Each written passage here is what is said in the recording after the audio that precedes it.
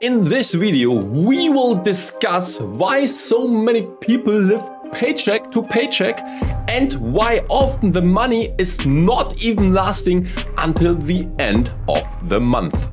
We will talk about the reasons first. The financial education of many people is substandard, which leads to the fact that people do not know how to manage money. If the income is also low, the precarious situation is aggravated even further. This shortcoming is exacerbated by the fact that finance and good budgeting are not taught at school. In addition, there are many supposedly useful offers and tips out there. Unfortunately, much of the information is misleading or incorrect. Some so-called informations are just scams. Problematic is that the false information and scams are often not immediately recognizable as such, especially by unsophisticated investors. That's why many people fall for false and bad advice and scams. The financial system is predatory, which leads to the fact that the financially uneducated are exploited and others enrich themselves at their expense. The customer wants to make the best deal possible, such as signing the most favorable loan contract or earning the best return on his investment. These interests often run counter to the interests of the financial advisor, who is often called in to advise the customer who is not familiar with the subject. It is often assumed that the advisor behaves in the best interest of the customer and that he is qualified. Sadly, neither of these is often the case. Here in my garage, just bought this new Lamborghini here. It's fun to drive up here in the Hollywood Hills. But you know what I like a lot more than materialistic things? Knowledge. The advisor's goal is not to give the customer the best possible advice, since he is usually paid on a commission basis, meaning that he will often not recommend the best product for the customer, but the one which is getting him the biggest commission. These are usually the worst products for the customer. People often live far beyond their means. They buy expensive stuff they don't need to impress other people who are just as misguided. Often houses and or apartments are bought or rented that are too big and too expensive for the respective person. A car is purchased that is both too expensive to buy and too expensive to maintain. Also, it often consumes far too much fuel. Unaffordable branded products are purchased, and in general, no cost and expenditure control is maintained. Examples are eating out all the time, buying the newest Gucci bag or very expensive sneakers.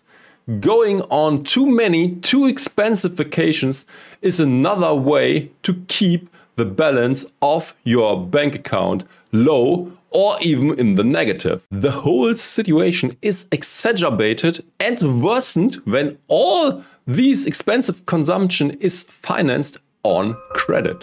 Many will never get out of the debt trap ever again. This will make the credit card company or your bank happy, but it will be devastating for you.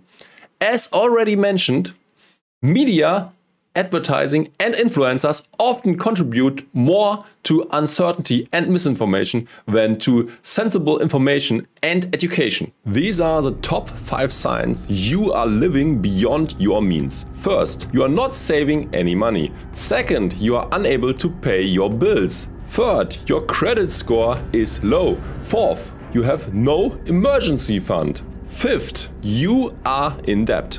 If you want to start acting financially responsible and get out of the debt trap, maybe even build some wealth and start saving when there are two possible starting points. When the money is not enough and you run out of funds, 3 weeks into each month, you can either start to earn more or you have to stop spending so much. As it's not that easy to earn more and new potential promising income sources are rare, I will now start to give some helpful advice on possible cost savings.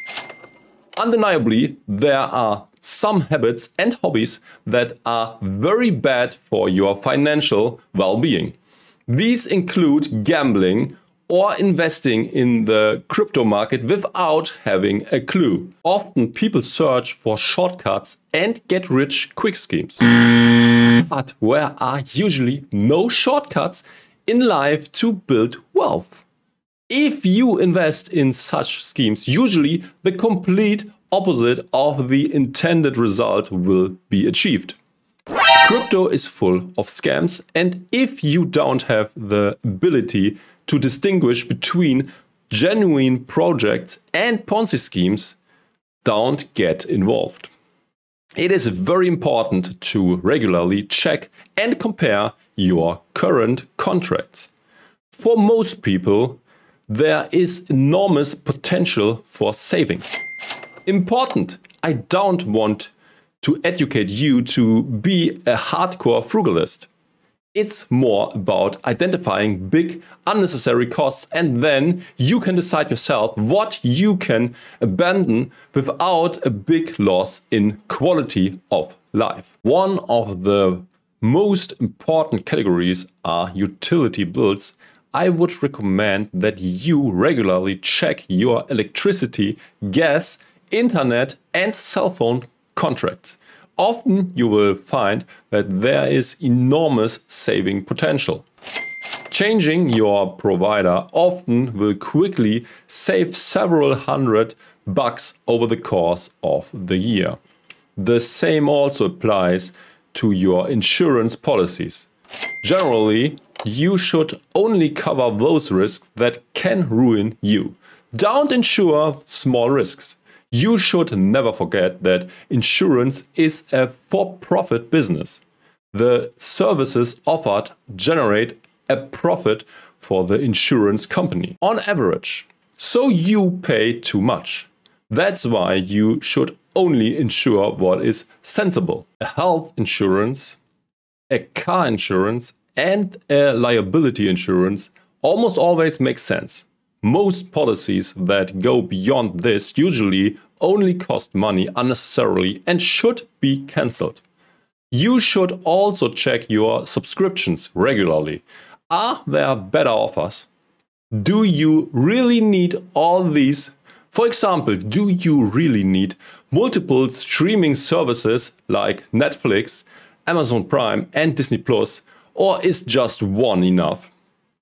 Do you really still go to the gym, or can this subscription perhaps also be cancelled? Do you really read all the magazines, or have you just not cancelled out of convenience? Many people say that they waste little or no money at all. This is often miles away from reality. And people are not even necessarily lying. They are simply not aware of the many small money wasters that eat away at their disposable income. That's why I would recommend to any of you to keep book over your household expenses for at least 3 months. Often the results will surprise you and a lot of savings potential will become apparent. You should also set a budget for the different spending categories, such as transportation, groceries, or going out. This is very easy, for example, with an Axel sheet or with different apps in the Play Store. Another important tip is not to always buy immediately when you have the urge. This is especially true for expensive purchases such as the latest iPhone or the new iPad. think at least 2 or 3 days about the possible purchase and decide only after careful consideration whether you really need the new item. Never ever buy on credit. Very important. If you want something, you should be able to afford it. Consumer debt must always be avoided. Only in the case of investments, it can be worthwhile to take on debt. Examples of this would be starting a company or the purchase of real estate. A big item where you can save a lot of money on are cars. You should never buy a new one because, especially in the first 3 years, these vehicles lose immensely in value. So rather buy a used one and save in the process properly with hardly any sacrifices. If you live in a big city with good public transportation, you might not even need a car at all, and you won't even have too much of a mobility loss. In general, you should try to avoid emotional decisions and instead calculate rationally and then decide. Recreational activities and addictions can also burn a lot of money quickly. Do you really have to go to the club every weekend and spend a lot of money on alcohol and entry fees? Or is it possible to reduce these visits or save money in other ways? You could, for example, start drinking with friends at home for a fraction of the cost and then would not need to spend so much money in the club. Smoking is also an extremely expensive hobby/addiction, and your wallet and health will thank you very much if you would manage to quit. Another good rule of thumb comes from Jay-Z, who once said, "If you can't buy it twice, you can't afford it." We will now discuss the other side of the equation, namely increasing your income. Ideally, you should do both, save costs and generate higher earnings. You can increase your income by working more hours, for example overtime. Alternatively, you could also take on a second job. Changing your job more often also leads to a higher average income than staying loyal to one company. Negotiating a wage raise also can increase your disposable income. Investing in your human capital is often one of the most profitable things you can do. Learning, education and training often have immense returns. So if you achieve a higher qualification, you are often paid significantly more than before because your value to the company increases by a lot. I am not talking about some overpriced bullshit courses that fake gurus and influencers want to sell you on the internet. But you know what I like a lot more than materialistic things? Knowledge. Only on my course you get an insane amount of value for your money. Only for a limited short time with massive discount. My business course, instead of regular 9,999, now for only 499. I am joking, obviously, not going to sell you any overpriced nonsense like others do. You should always have a good bullshit radar and not fall for offers like this. Of course, I'm not talking about courses of the kind mentioned, but about real education from institutions like universities, for example. You don't usually become wealthy overnight either. It often takes years or even decades. In the long run, good habits and smart decisions will pay off. To have money left at the end of the month, it is important to form sensible habits and make good decisions Stop wasting your hard-earned cash and spend your money wisely from now on, and buy only what you really need or what gives your life a real added value. Stay within your means and never buy what you can't afford.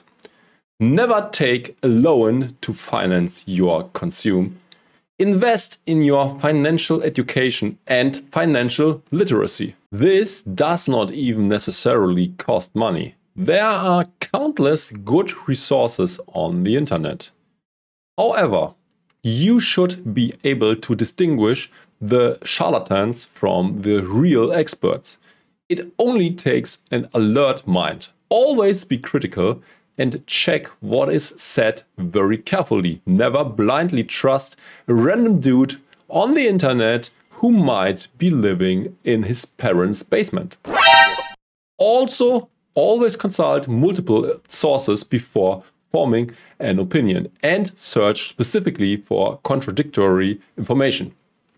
Also, very important, once you have reached the point where you no longer spend your money on nonsense and you have maximized your earnings potential, for example, through education and training, then it becomes important to invest remaining money smartly. If you just leave the money on your bank account, then the inflation will eat up your money in the long run. You should invest your money wisely in an interest-bearing way instead. Most importantly, before you consider investing your money, you should always pay off your debts and build up an emergency fund. By emergency fund, I mean that you set aside a cushion of something between 3 and 6 monthly salaries, so that in case of an unexpected and high expense, you have enough reserves built up to be able to pay it from your cash balance. This could, for example, be your car breaking down or a bigger repair at your apartment. As soon as you have set up this safety buffer, you should think about investing. Investing will also be another source of income in addition to your work. This income will be passive, as your money will work for you. Investing in the stock market will yield about 10% a year. This number comes from long-term historic stock returns. For me, investing means saving. I don't want to gamble. I want to save smartly for my retirement. This means not putting everything in Shiba Inu or Dogecoin. Crypto is very risky and should be bought with caution. It should only be used as a small addition to your overall portfolio. A contribution of at max 5% to your overall investments seems reasonable. Rather than gambling on the hottest penny stock or with cryptocurrency, you instead want to invest in a globally diversified portfolio of stocks. Index funds and ETFs are the best way to do so. ETFs are very cost efficient. You should definitely stay away from actively managed funds, as they have much higher fees with no better performance. On the contrary, the higher fees even lead to lower returns in the long run. Single stocks should also be avoided, as these come with concentration or cluster risk. If you buy shares of only one company, you are broke if the company goes insolvent. Sure, the company could also develop brilliantly and you would outperform the market. But who wants to take unnecessary risk when you can achieve the same average return with significant less risk by spreading your investment very widely? In my opinion, you don't need a financial advisor to invest your money. Investing is far less complicated than the financial industry wants you to believe. Everyone should take their finances into their own hands. Passive investing with index funds and ETFs is far less demanding and time-consuming than you think. I have already made a video about this in the past. Click here to learn more. If the video was helpful, don't forget to share the video with your friends and to like and subscribe for more awesome content in the future.